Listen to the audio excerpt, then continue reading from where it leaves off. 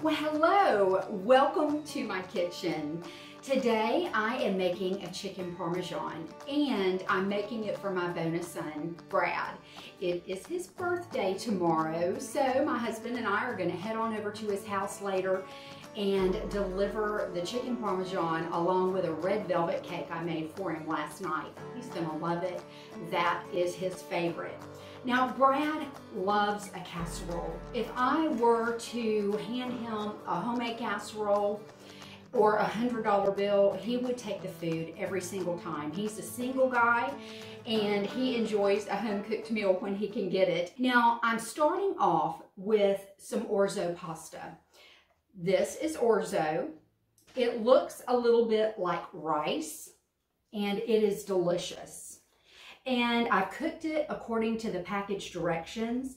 I drained it and I'm putting it in the bottom of this pan. That way, Brad doesn't have to make anything to go on the side. It's a one-dish wonder, and the orzo picks up all the juice and the flavor of the chicken and also the sauce that I'm gonna put on. So I'm gonna set this aside and I'm going to show you how easy this chicken parmesan is. It's one of my favorite things to make and carry to someone's house. Now, the first thing that I'm going to start with are 2 Ziplock baggies. If you've watched any of my videos, you know that I love Ziplock baggies. That way, I don't have any dishes at the end. I can save whatever I have left if I choose to and put it in the freezer, or I can discard it. And I'm just gonna crack these eggs and put them right into my baggie. 2. Perfect. Now, I'm gonna take just a pinch of salt. Not much, but I want to add a little bit of flavor to these eggs, so a little pinch is perfect. And I'm not even going to bother to put the eggs in a dish and scramble them. I'm going to do it just like this. Why not? Really? You know, why dirty a dish if you don't have to? Listen, my life is so crazy busy right now. We have lots of family coming in this time of the year for visits. We've got some friends coming in from Houston. My grandsons are coming in next week. It is just a really busy time, but it's a good time. So anything that I can do that saves time for me is definitely worth doing. Now, I have chicken tenderloins here.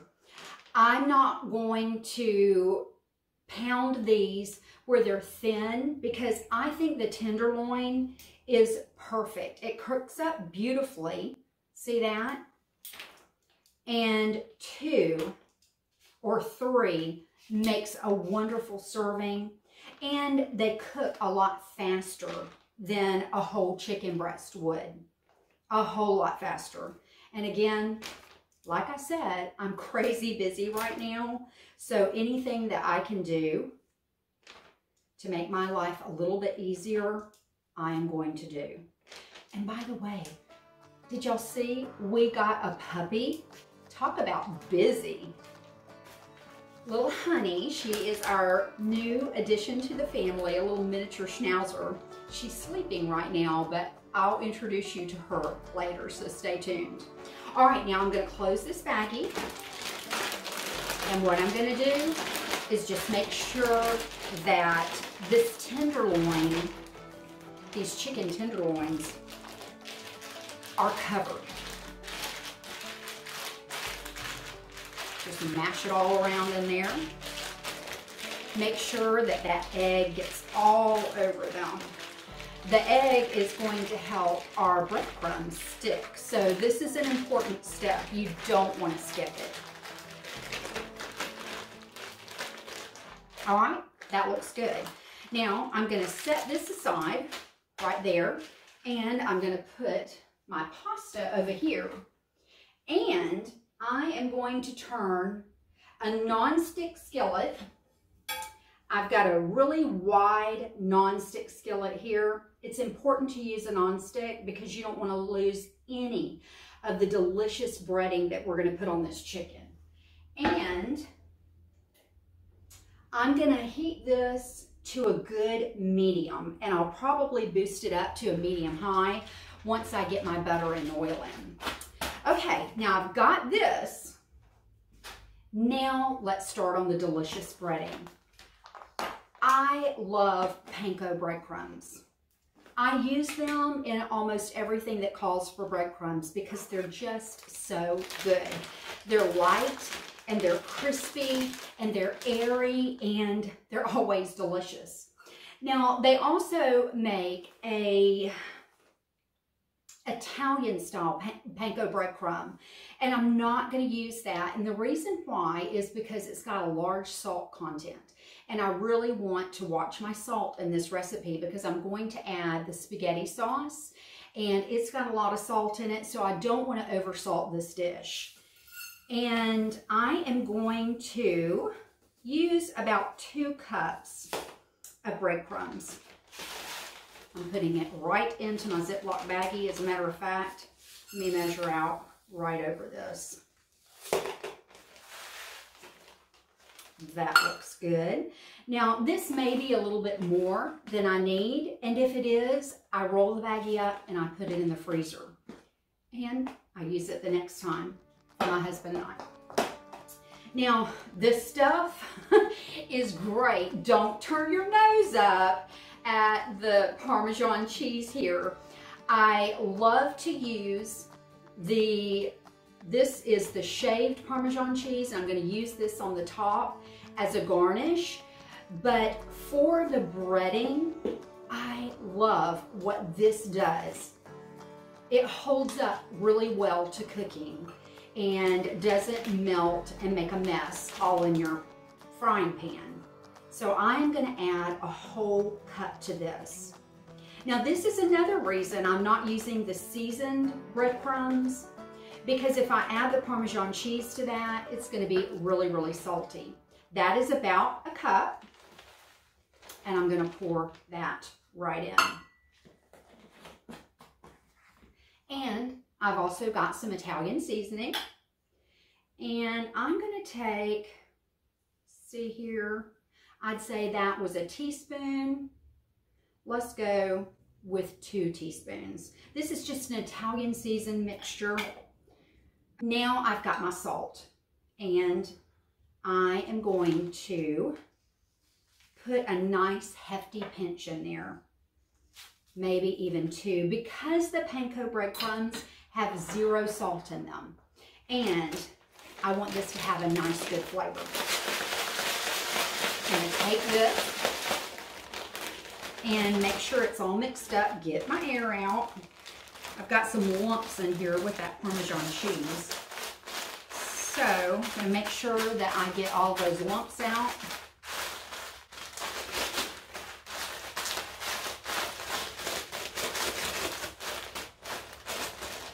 This looks good to me. And I'm going to taste it, because if it does need a little bit more salt, I want to make sure I add it on this end, because once you've cooked it, it's really hard to get that flavor right. Perfect. I love it when it happens on the first time. Okay, now got my 2 Ziplock baggies here. Get my handy tongs back over here. And I am going to start adding my chicken. I do 2 at a time, because if I do more than that, if I add more than 2 tenderloins at a time, then there's a good chance that they're going to stick together and they're not going to get fully coated. And we wouldn't want that. Now, I'm going to shake. And I'm going to keep doing this until all of these tenderloins are perfectly coated. Brad's going to love this. You know, I can't say enough about my bonus children.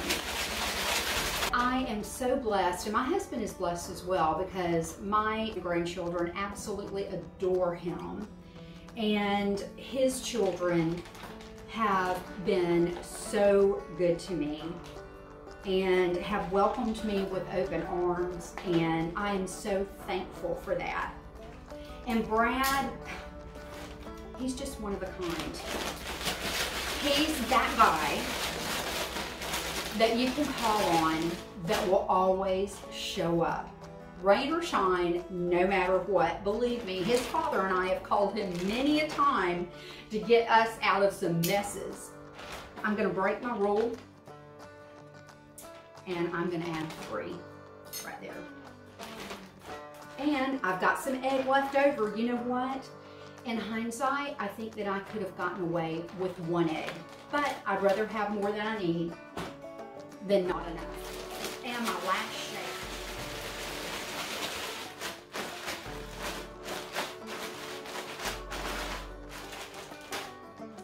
I'm gonna get some of the air out. And the very last thing that I'm gonna do is press on this very gently and make sure that those breadcrumbs stick. That looks great. Now, my pan is heating up, and I've got some olive oil. And I'm gonna take my olive oil and spread it all over the bottom. And I'm also going to take some butter. Make sure that you use butter in this. You can even use butter to do all of it. You don't have to use the olive oil if you choose not to. But the butter is going to give it flavor, and it's going to give it that beautiful brown color that we want to see. So I've got about 2 tablespoons, and I'm going to keep my butter close, because if I need to add more, I can do that. Turn my heat down just a little bit because I don't want my butter to burn. And let's get started on making these. Look at that butter. Perfect. Now these are going to cook up in a flash. One of the reasons why I love the chicken tenderloins is because they cook so fast, and they're moist and delicious. I'm going to lay these out on the pan. See how those breadcrumbs have stuck to this? Turn my heat up just a little bit. I've got it to a medium-high now, because as I add the chicken to my saute pan here, it is going to start cooling down immediately. You know what? I might be able to get this whole batch in one pan. Wouldn't that be good? Last one. Voila! And I have got a good bit of this left over. And you know what? It's going into the freezer. My husband loves chicken Parmesan, and so do I. And on work nights, when I don't have a lot of time, I can pull this out of the freezer. It's already made. All I have to do is get my chicken tenderloins and my egg. And boom, I am done. Let me tell you a little bit more about Brad. He is, like I said, that guy that you definitely want to know. He is such a great friend. He's a great son, a great brother, a great grandson, a great nephew. Again, I just can't say enough about him. He can fix anything. He actually works at Fort Rucker, and that is an Army Aviation Military Center. And what they do there is they teach people how to fly helicopters. So if you are in the Army Aviation, you will have to come to Fort Rucker to learn how to fly a helicopter. Brad's grandfather was a helicopter instructor. And Brad has always been fascinated with them. And so he decided to go to A&P school. And now he is on the launch team for the Chinook. And the Chinook is the helicopter that has the double thingamajigs on it. I don't know what they're called, but they're the double blades, and it's huge. And I know when I'm in Dothan and I'm driving around, or I look up in the sky and I see the Chinook, I know without a doubt Brad has helped to launch that. So that's pretty cool. He is a really smart guy. Okay, these are browning really well. Look at that. It's exactly what I wanted to see. And just going to turn these over. They take maybe 2 to 3 minutes on each side. They cook up super fast. My husband and I had taken a trip to Ocala, which is about 4.5 hours from here. It's in Florida, Central Florida. And we were there visiting family. And on the way home on a Sunday afternoon, at the start of COVID, we broke down. Our car broke a fan belt. And there was no one on a Sunday afternoon that could work on it. Well, what was the first thing that we did? We called Brad. And Brad came and was our knight in shining armor. He got his truck and got a trailer and came, I don't know, I think it was about 4 hours away, and picked us up and brought us and our car home so we could get it worked on. I just don't know what we would do without him.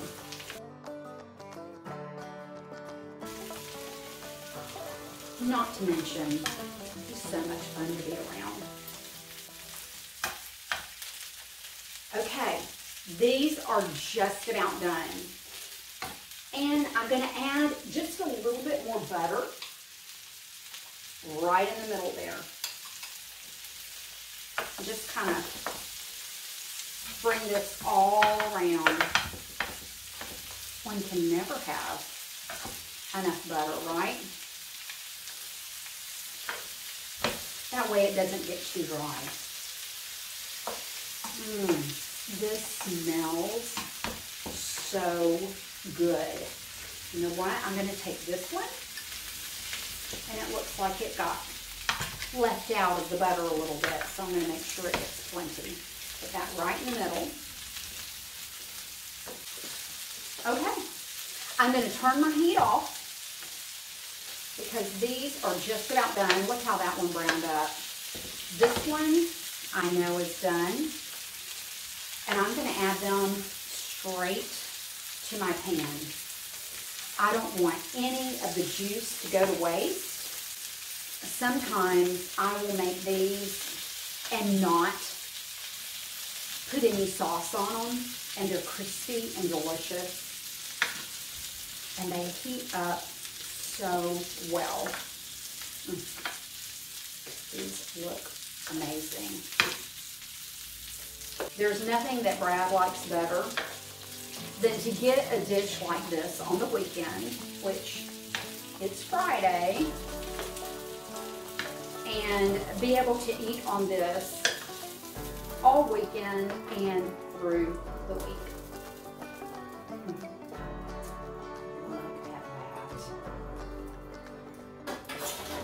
that. That looks so good. I'm going to take whatever juice is there.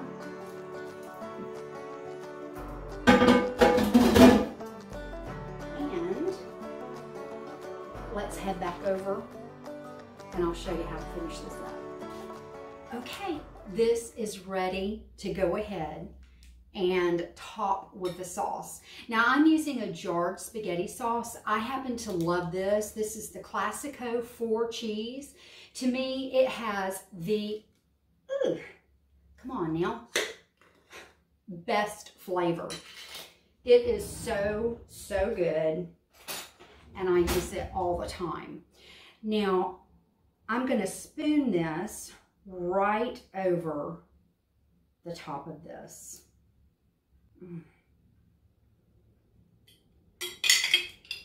that I get all that yummy goodness out. Yum. Look at that. Oh, this is gonna make our guy so happy. My mouth is kind of watering. It's getting close to lunch. But I'm gonna make sure all of this gets to Brad. And we're not gonna eat any. Okay, it's as simple as that. Now, I am using this mozzarella and provolone mixture. I love this. I use it on pizzas. I use it in lasagna. It is so good. And I am gonna cover the top of this with cheese. And when I give it to Brad, all he has to do is he can either spoon it out and put it in the microwave, or he can take this entire dish and put it in the oven just long enough to warm it through and let the cheese melt. You know what? Let's just do it like that. Spread it all out here. And I've got the shaved Parmesan. I love this stuff. It's so good. And I'm going to sprinkle that all over the top.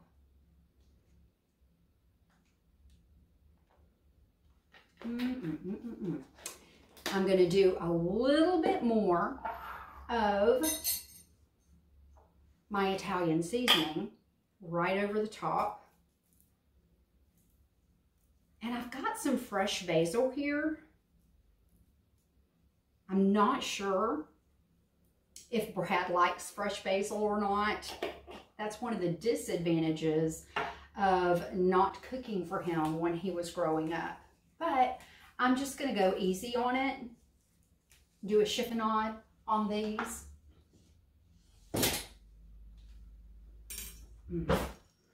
Fresh basil. Just put this right over the top. Like I said, not much. Just adds a little pop of freshness and a little bit of color. Look at that. Does it get any better than that? Ooh. I'm done. Yes, it was that easy.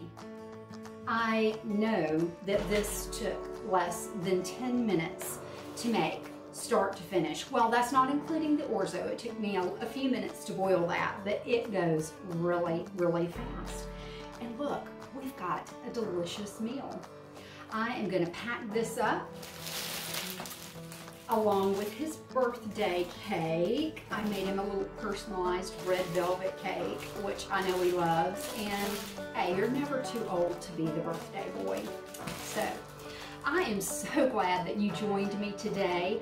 Oh, I almost forgot. Honey. I'll be right back. Can you say hello to all the people? She was taking her nap.